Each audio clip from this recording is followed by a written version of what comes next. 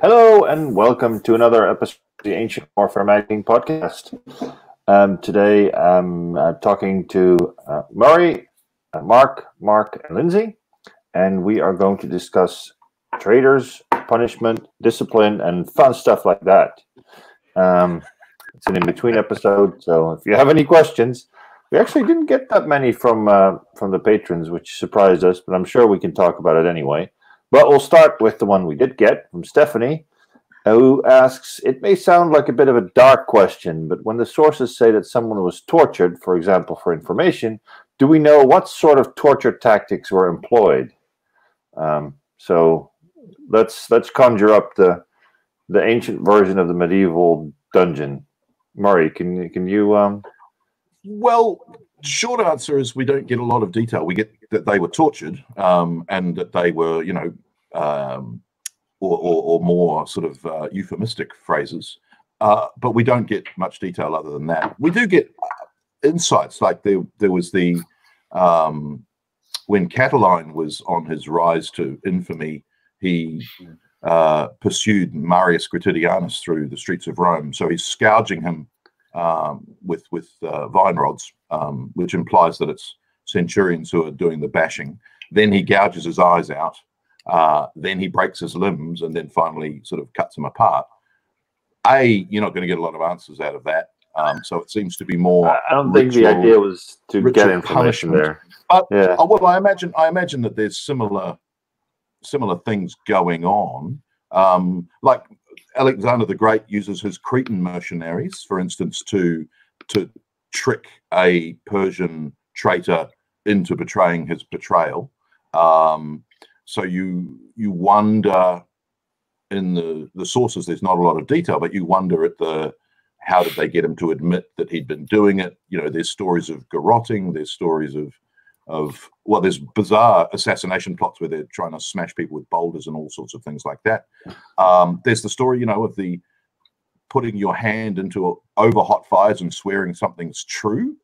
That's Cato, which is a kind of interesting reversal of, by undergoing that pain yourself voluntarily to show that you're telling the truth. Does that reveal one of the techniques they may have used to make you tell the truth earlier?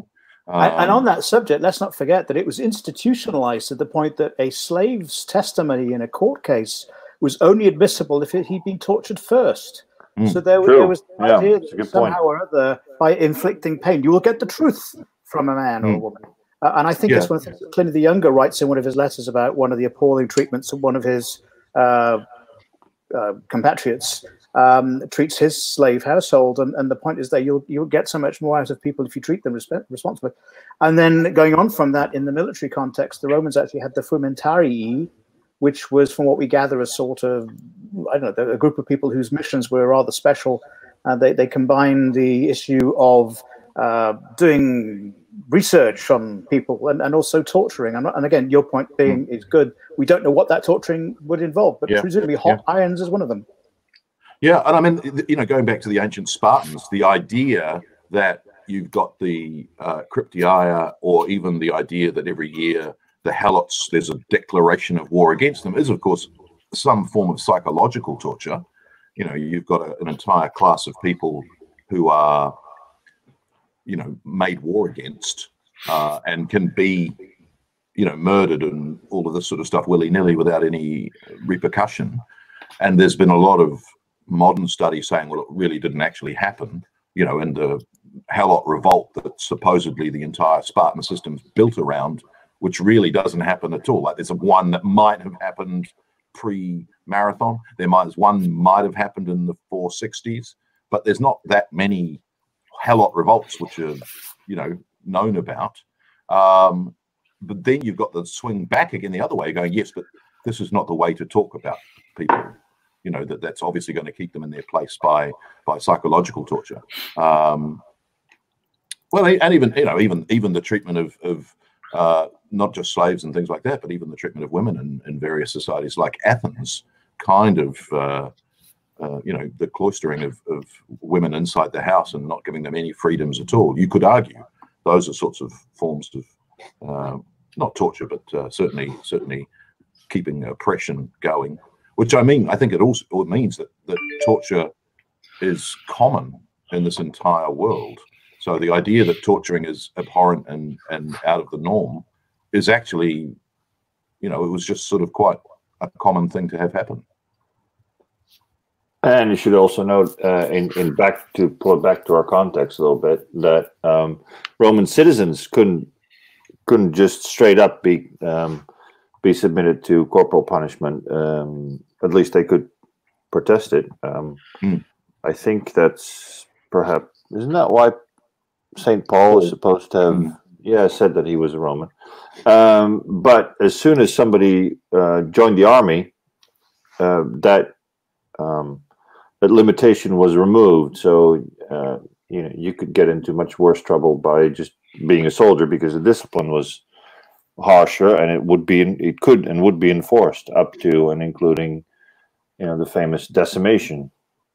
But it seems to be able to be challenged at times. You've got a letter from the Vindolanda tablets in which there's a protest against ill treatment by a soldier, possibly to thought maybe to be planned to give to the emperor upon his visit, in terms of saying, I've been beaten and I actually shouldn't have, so I'd like to protest it. So whether it's a clear-cut thing of there are actually strict rules as to this will lead to a punishment of beating or it will not, it doesn't seem to be fully but clear-cut. that's the letter, isn't it? I think, where the man describes, I'm a man from abroad, or a man from overseas, and I think the context is he's a civilian or a merchant, perhaps. Yeah, but he's I think he's maybe an ally as such, but he's actually claiming that we have been given such and such rights.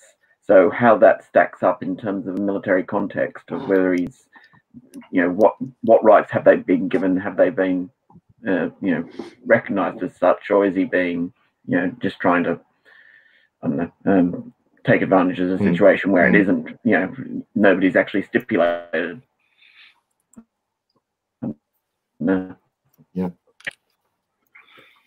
Well, I think the discipline of the legions is such an interesting one, because most of the time, especially when you're looking at the Eastern legions, they seem to spend most of their time being redisciplined. The idea of the Eastern legions becoming lax and undisciplined is everywhere in every source, and possibly a trope. It's interesting, possibly a trope, and the fact that the redisciplining of legions seems to be force marching and building camps. That that they do the things that we traditionally don't consider discipline. We consider them everyday life in the Roman legions. The idea that you march every day and build a camp at the end of that march and keep doing that is our sort of standard way of thinking of the Roman legions. And yet, in places like Hadrian's Wall is perfect for that. Well, they've built wood and then stone forts. Why do they need to march anywhere and build anything? And so that idea of discipline, there are other ideas of discipline, that when a unit has done something shameful or wrong, they're required to build their own miniature fort outside the fort, so that they're isolated and vulnerable, and they also presumably have to do a lot more work themselves to build that fort for their unit than they would have if they split the work up amongst the entire legion. There's all sorts of slight insights, but again, the sort of bigger picture seems to be much less clear. It's in terms of the being placed outside of their fortifications, that seems to be fairly common. Polybius mentions a number of issues where somebody is punished for either falling asleep on duty, or not when they're doing the rounds during the watches of the night. If somebody is found not to be at their position, then they are placed outside of the fortifications. It's on the one hand, they're being put at danger, that they are perceived to have actually put their fellow soldiers in danger of, and he then goes on to mention that in the extreme case that it then, like decimation, there is also the possibility of either a stoning or a beating of the individual at the hands of his fellow soldiers, who basically are taking it out on him that he has put them at danger because of his ill judgment or ill discipline in actually keeping his watch or keeping his duty. So I think Frontinus has one where I think it's a cohort is put outside the fort, so that they have to make their own cohort-sized camp. I mean, both Frontinus and Valerius Maximus have sections on discipline, and again, it's a very interesting one. Like Domitius Corbulo is given the phrase that the best tool for discipline was the pickaxe, the delabra, which is interesting. That again, it's the idea of that discipline is actually about doing the normal things that we associate with Roman legionaries more often, as opposed to the beating with rods or scourging or scourging.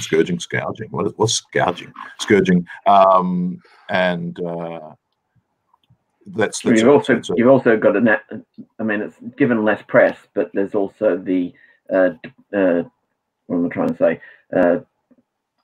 Either given extra work in terms of things like famous latrine duty, etc., or if you're demoted as such from your position. Yeah. So I mean, I think a lot of our modern scholarship sort of focuses on the more extreme decimation and whatnot. But actually, I think there is sort of more common punishments that are meted out as such. Yeah. The one that many of them that we just mentioned sounds sort of like familiar, like they might happen now. The one I always like is where where a soldier who's being punished somewhat moderately has to stand guard somewhere, without his military belt, perhaps carrying some kind of some big stones or sods to make him look like he's some civilian doing chores that a soldier wouldn't really have to do, which says something about what a soldier looks like when he's not wearing armor. Namely, he's distinguished by his belt that allows him to hitch up his tunic in a cool and military way. But it's a sort of a low-level punishment. And they also knew the dishonorable discharge, of course, for either soldiers who then lose all the privileges they might have had if they completed their service. Yeah, so it's really predicated on the idea that conformity is what the army, at least the Roman army, I can't speak to the Greek so much, is based on this idea that you, as Jasper said earlier, you leave the civilian law space and you join a martial law space where the rules are different, and you'd better conform because these are the punishments if you don't. And there are coins, for example, minted by Hadrian, which actually celebrate Disciplina Augusta. And the idea is that it is elevated to something that you revere because this is the basis on which the Roman army is able to perform the miracles that it does. And people who don't conform obviously put that whole thing in jeopardy. And that's why we get reports of the legions in the East being very lackadaisical and indisciplined. Yeah, it's interesting. It's interesting in the sense that, like when Adrianople is lost, it's the discipline of the legions that's blamed. And when Vegetius writes his De Re Militari, probably only a few years later, it's all about restoring the discipline. So it becomes a right trope of we lost because we were ill-disciplined, not because of any tactical superiority on the part of the opposition or even numerical advantage. The fact that there might have been 200,000 Goths fighting only 30,000 Roman legionaries is kind of like, well, yeah, you were going to lose. No, we should have won through discipline. Well, they should have fought themselves to death. I mean, that's the Roman. Exactly. It's sort of automatic. If you are not allowed to leave the line when in battle, you're only, or otherwise, put it another way, you're only allowed to leave the battle line. One is to attack the enemy, and the other is to save a comrade. And that's it. You can't flee. And if you're in battle and you've survived and the Roman army has been defeated, then clearly you went against the rules. So your discipline was bad. It sort of makes sense. Yeah. And that's where you get that idea of banishment, that if you were shown to do that, which I think is again where the phrase "with your shield or on it" comes from. that if you've run away from battle, you're going to throw away your shield first, and therefore turning up home without your shield is a clear sign that you ran away. Although having said that, Brasidas fighting at not Pydna, wrong battle, Pylos, same few letters. He loses his shield in combat, and there's the argument, of course, that the famous shield in the Stoa of Athens is Brasidas' shield. Nothing says that, but he lost his shield according to Thucydides, and there's a shield from Pylos that's dedicated at the Stoa. Maybe it's his shield. Zero-sum reasoning. It makes perfect sense. There are, well, absolutely. But that idea. Well, it's on the internet. It must be true. Well, exactly right. But you've got the idea that, hang on, if losing your shield is such a big deal in Spartan society, and here you have someone who's not losing their shield through running away, but basically through being in the thick of the fighting, it can't be that cut and dry. And I think the interesting thing there, of course, is that if you're proven to have run away or done like that, you're excluded from society. In the Spartan case, you're banished, so you're no longer part of their system, which is very similar to the Romans as well. You get the Caudine Forks, where you've got, after they've actually had to submit and go under the yoke and whatnot, and going back to Rome after that, they're shamed by their community when they return back, and then you have. Again, you've got the survivors of Cannae as well. Yeah, I think they're sort of given the same treatment basically, and they end up having to sort of prove themselves in battle before they can assume a form of citizenship again. And even then, it's not quite the same form of citizenship that they're actually accepted back into at that stage. So there's, on the one hand, you have got military standards imposing themselves in that institutionalized sort of aspect, but at the same time there's the expectations of the community that need to be met. Well, I think that's the thing, and I think exclusion is probably the major form of punishment, whether it be exclusion for not wearing your military belt, or exclusion for a night or for however long. But that's again, in modern terms, that's much less media savvy. It's like, wow, oh no, come on, decimation's so much more interesting. Let's write about that. Well, I think in the Roman context, I think it's tied up with this idea of infamia. So, for example, in the case of, let's say, the Teutoburg battle, obviously a disaster, but there were survivors, and I think you've covered this point in previous podcasts, Murray, where there were survivors, and some of them actually were found and they were allowed back. But Augustus rules, you're not allowed to live in Italy. The infamia of what you have done is so great. And oh, by the way, the bad luck that goes with that denies you the right to come home and be with us.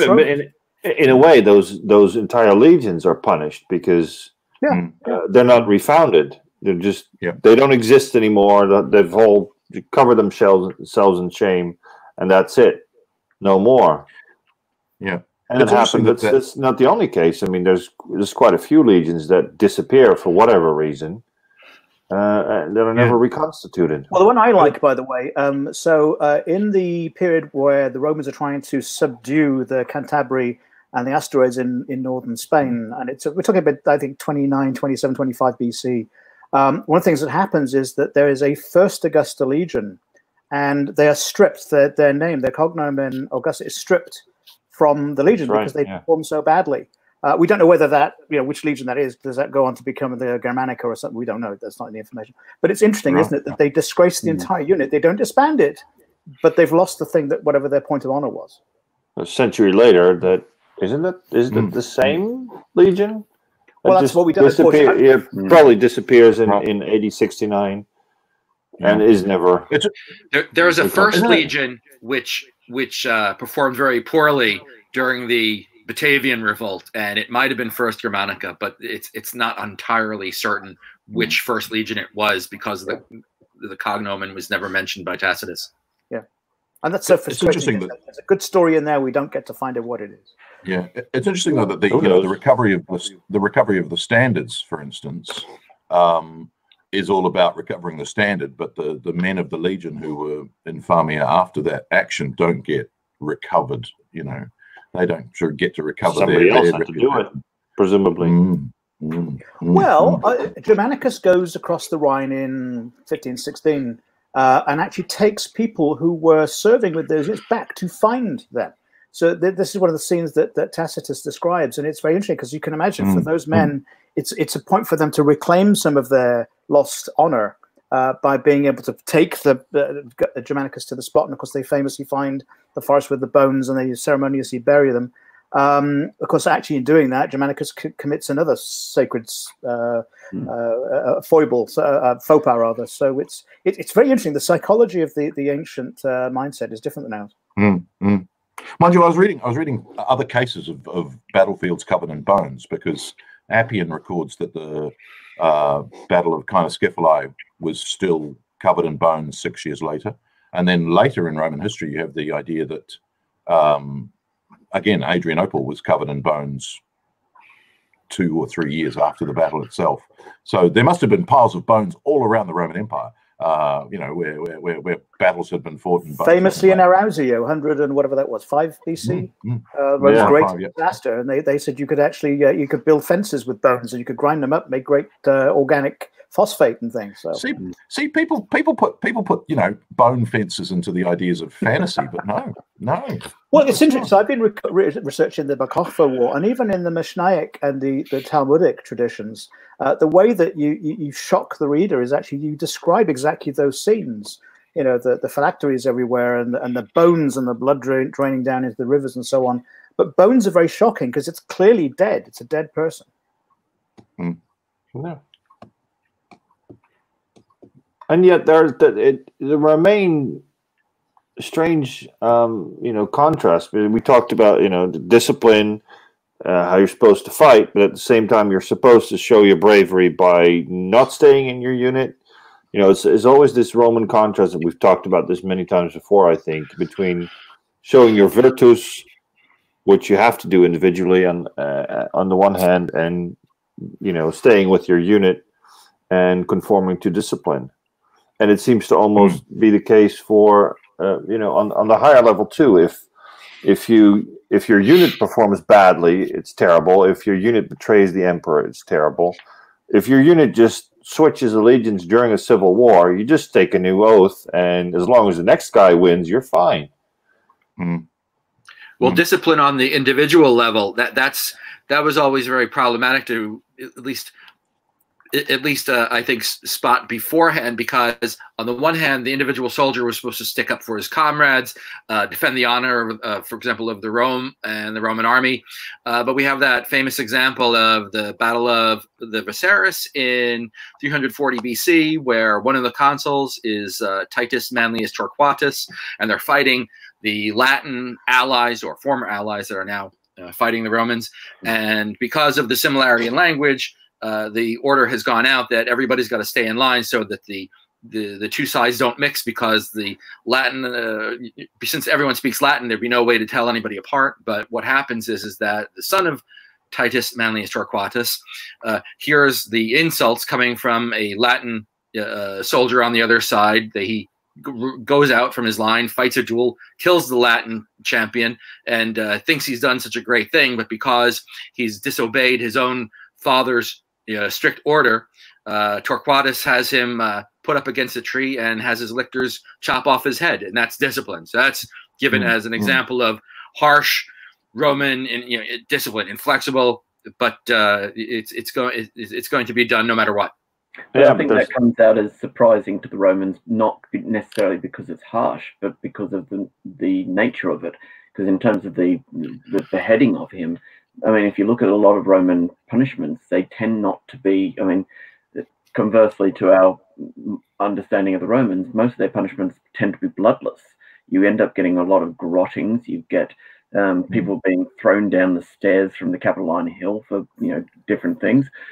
You get people chucked off the Tarpeian Rock and whatnot, but it's not necessarily cutting them up and whatnot. I mean, crucifixion, of course, another great example. They're not tending to be the bloodthirsty options that you might expect.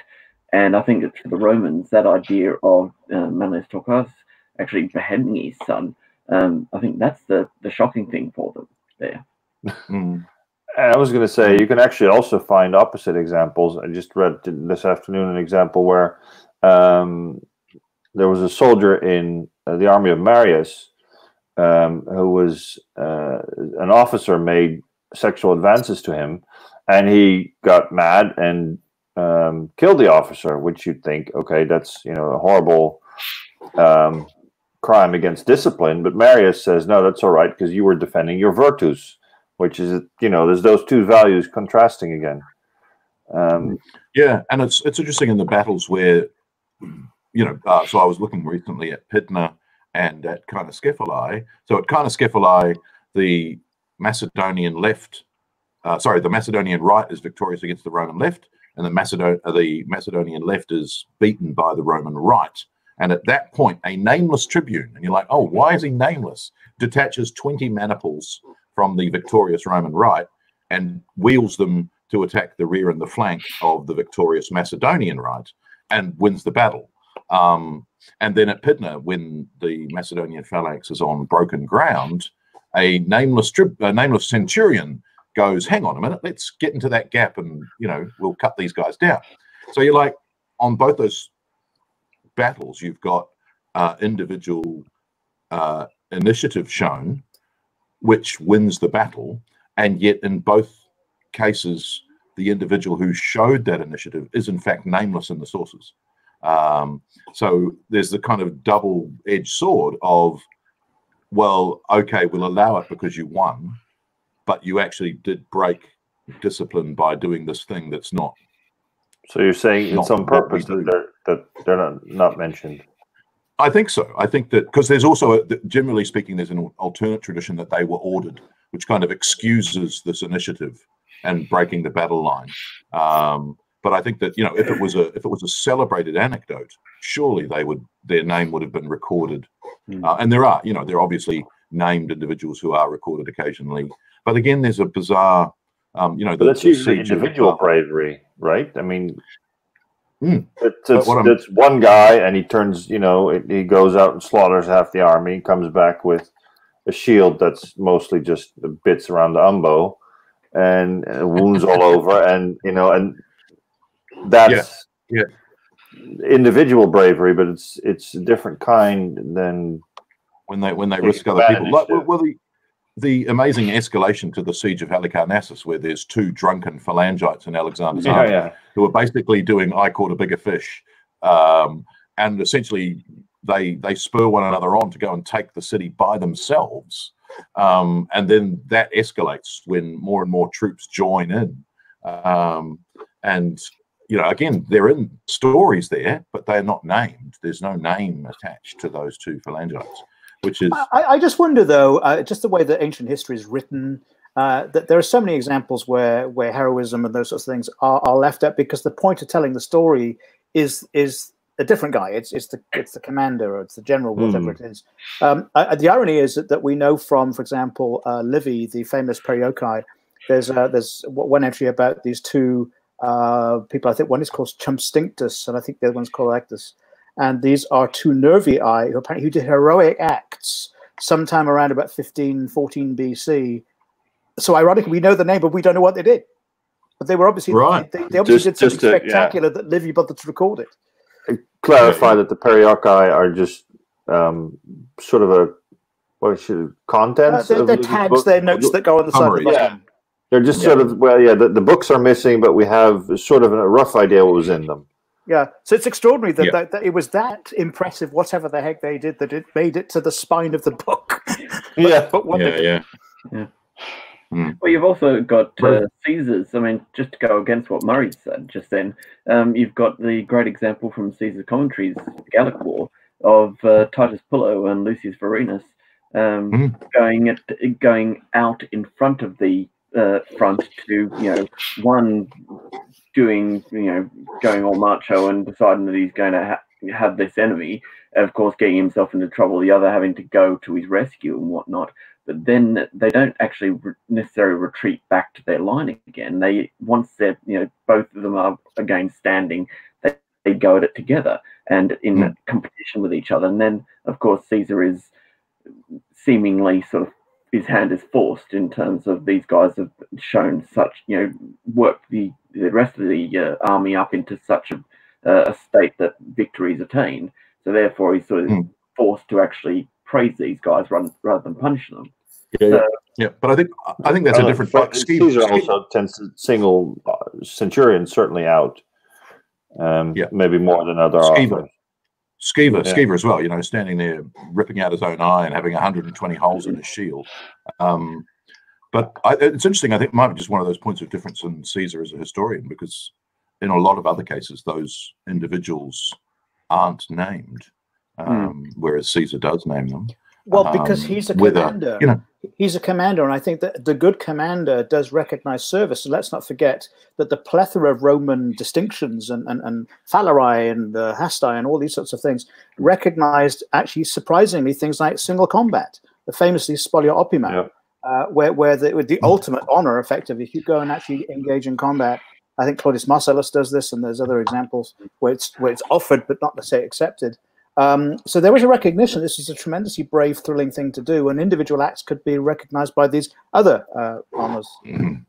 But I think it's also the context. If you accept single combat, you aren't endangering anyone else. Whereas if you, like Mark's example, they've presumably compromised the discipline of the unit by going forward of the line in battle, whereas before battle or in a lull, accepting a challenge is a different context, and it's where you can praise it versus condemn it. And I think that's one of the big interesting things about the various crowns that you can get at Rome is if you're first on the wall through your own harshness, you're not going to be praised. Whereas if you're first on the wall because you are, excuse me, ordered there, then that's a different thing.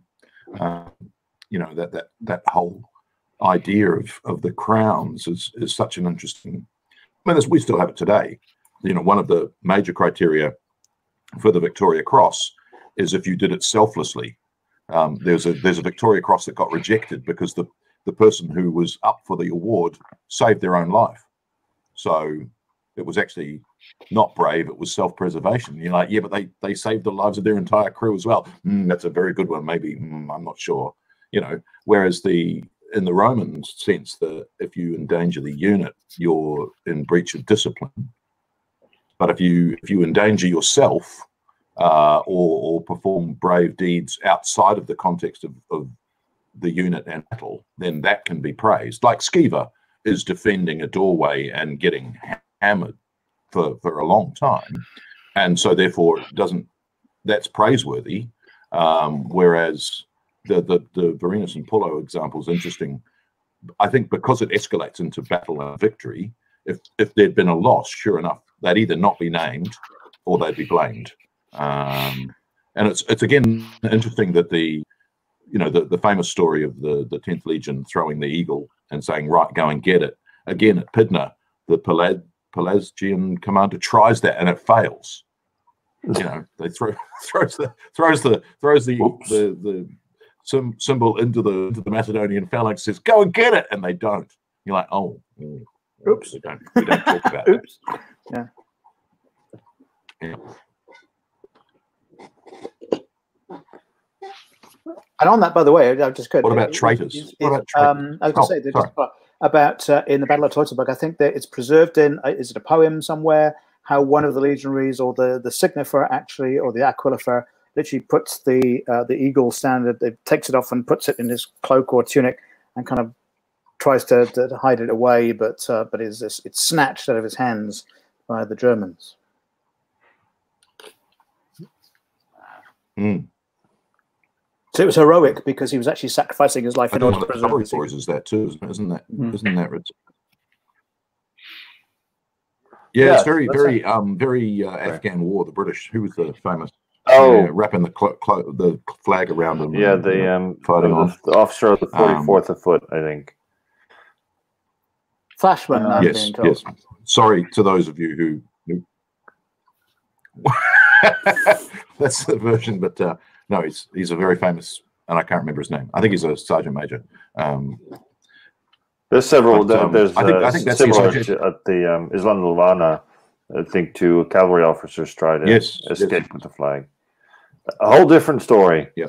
Let's go to some traders. Who's got some traders on offer? One remarkable story dating from the War of Rome with the Seleucid Empire in 190 BC. It involves the Rhodian exile named Polixenides, who was the admiral of the Seleucid fleet.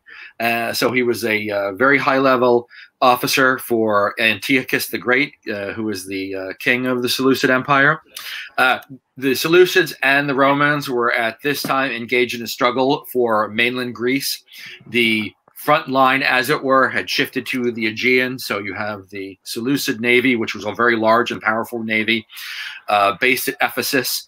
You had the Romans with their Rhodian allies that had already defeated a Seleucid fleet at the Battle of Caracas in 191 BC. And Polixenides, so as I said before, he's a Rhodian exile, and he hears that Pausistratus, who is the admiral of the Rhodian contingent of the Roman allied fleet, has been saying some insulting things about him. So this comes from Livy, book 37, chapter 10. What exactly Pausistratus had been saying about Polixenides is not explained, but it was insulting enough that Polixenides had hatched a plot to bring down Pausistratus. What he does is this. He makes it known through a messenger that whom he sends to Pausistratus that he is willing to betray the greater part or all of the Seleucid fleet, which is based at Ephesus. In exchange, all he wants is reinstatement at Rhodes. Now, what he did to get himself exiled is not mentioned either by Livy, but presumably it was not. It was bad enough to get him exiled. So Pausistratus initially feels that he doesn't believe it, but he sends his own man, his own intermediary, to meet with Polixenides, and has Polixenides write in his own hand in front of him a letter saying that he will do all of these things. And of course, what Pausistratus now believes is that since he's got this letter in Polixenides's handwriting, that Polixenides must be serious, or else he would never have created this completely incriminating document. What Polixenides is actually plotting to do is, what Polixenides promises to do is, he says he's going to take a lot of the fleet out of the water. He's going to send his men away. He's not going to fully staff it. He's essentially going to keep it at only partial readiness during the winter months, so it will not be ready to fight the Romans next year. But what happens is that he's actually plotting all along to bring down Pausistratus. So Polixenides arranges a meeting with Pausistratus. He goes from Ephesus to meet Pausistratus, who goes with his fleet of about 30 some odd ships to Panhormus, which is on the island of Samos. Polixenides bottles up the Rhodian fleet inside Panhormus harbor, and also has sent a group of pirates to attack from the landward side. Pausistratus sees that he's been betrayed, and at the very end thinks that the only way that he can get out is by trying to break out through the harbor mouth. His ship, however, is rammed by 3 Rhodian ships. He dies under a hail of javelins and arrows. Only a handful of Rhodian ships emerge, 7 ships, because they had fire pots in front of them, and no one wanted to ram them. But effectively, the entire Rhodian squadron, apart from those 7 ships, was annihilated by Polixenides in this very cunning move. It would make a good film. It would make for a great film. I mean, it has all the elements. In fact, if you want to read the more complete story of the Roman naval war with Antiochus, please consult Ancient Warfare issue 8-4, in which there's an article by one Mark DeSantis about that very topic. Who's that then? Yeah. Wow. There's a lot of examples, of course, of similar traitorisms. Mari, I'm sure that Aeneas Tacticus says that you have to be careful about traitors when there's sieges going on. There's a lot of examples where the cities are conquered by from the inside, really. betrayed. Yeah. Well, there's probably more in an tactic on keeping the thumb on your own population than there is about keeping, an awareness of the besieger. But it's interesting how many traitors are either get away with it. I mean, Alcibiades is such an interesting case in the sense that he betrays more than once, and he always seems to be able to sort of talk his way out of it. And then other traitors who get around the betrayal by either their actions or by siding with the victor. And then there are a couple whose betrayals, like the Eltes at Thermopylae, is probably one of the most famous, that he betrays the existence of the goat track and then dies in infamy later. One of the unfulfilled promises of Herodotus. There are only 3 in all of Herodotus, and one of them is the fate of Eltes, which is most annoying. The other 2 are to deal with the Assyrians. But aren't they annoying too? But anyway, sorry, man.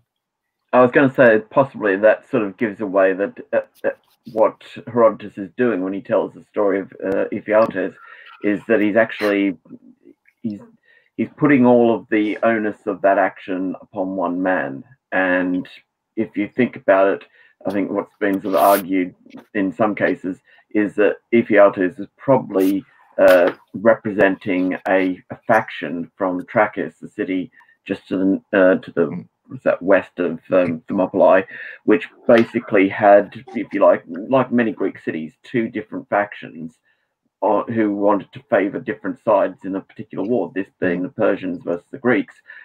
Half of the population were wanting to Medize, half the population were wanting to side with the Greeks, and of course, perhaps Ephialtes is more representing a faction that got in touch with the Persians and said, "We're offering." And I mean, Trachis is also in a position that's crucial to that. Before you actually get to the pass to actually go over the mountains and around the position, you've already got to get past Trachis, which if that was supposed to be a crucial point in that battle, and it's never mentioned. But yet we get the story of Ephialtes instead. That is where the Persians are camped there, so clearly there must be some accommodating locals. And I think that's the other interesting thing, getting broader. Thebes, poor old Thebes, gets blamed for the betrayal of Greece. And one historian's pointed out that 95% of Greek communities Medize. Yeah. But 94.9% of them get away with it because Thebes takes all the blame. It's Thebes who fights for the Thessalians, the Macedonians, they kind of get ignored, even to the point that Alexander I is a Philhellene. No, you're a Medizer, but somehow you get away with it. Whereas poor old Thebes, more than 100 years later, is being blamed for the betrayal of Greece that happened in 480 BC. And when they're fighting on the Persian side at Plataea, they get absolutely decimated, which is again an interesting twist of we'll ignore what actually happened and we'll blame those guys or that guy or that community only.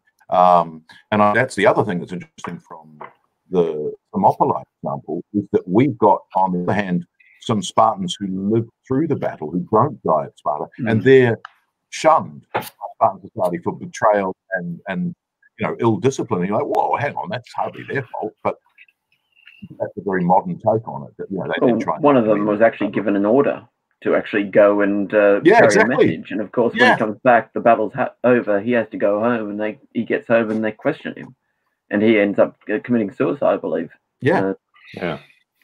So I have an example. So it's kind of. I have an example from the Bar Kokhba War, which is interesting because what's interesting is always is taking the ancient sources and also these rabbinic sources, and some of these things become legendary. So Bar Kokhba has taken on a position of being what's called the Nazi Israel. So he's actually the premier of the new land of Israel. And it all goes well for the first year, horribly wrong from that point on. And they retreat finally to a place called Betar, or Bethathar, depending on your pronunciation. And so the Jews are in this stronghold, which they circle with a wall, and the Romans, trying to show up, and they build a circumvallation around it, put 2 camps around it, and prepare for a siege. And apparently, Rabbi Eleazar of Modi'in, who's supposed to be the uncle of Bar Kokhba, suggests that they should actually negotiate with the Romans. And you would think this would be a rational thing to do. Hey, let's look at our options. The response of Bar Kokhba is to kick his uncle to death. So in this context, the proposal is interpreted as an act of betrayal or traitor act. And in fact, that passes into legend because, of course, Bar Kokhba, in doing that, causes the fall of Bethar, which is a great disgrace to Jewish history. So these acts actually have resonance all the way through history.